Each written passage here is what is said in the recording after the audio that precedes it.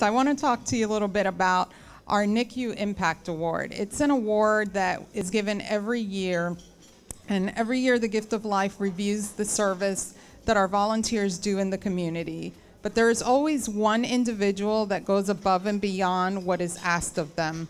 One individual that impacts babies in the neonatal intensive care unit and their parents. An individual that dedicates countless hours in their service, not only to the Gift of Life, but to the parents in the community.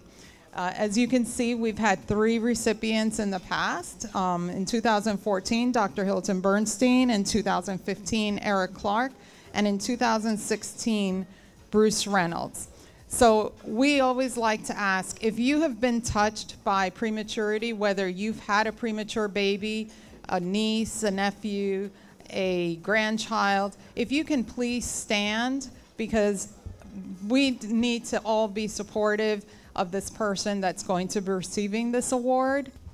Summer Bernath in the building. Summer Bernath. She is this year's receiving the award of the NICU Impact Award. She may have stepped out, that's my understanding, but I just wanted to acknowledge her before everybody that is here, that this is the Gift of Life Impact Award dedicated to Summer Bernath. Thank you for your countless hours of dedication to help NICU babies and their families, 2017. Thank you, Summer, and thank you for everybody like Summer that helps out in the hospitals. God bless you. Hi everybody, I'm Summer and we are here in the lobby at Florida Hospital for Children. Just wanted to say thank you so much for the wonderful, wonderful award that I received.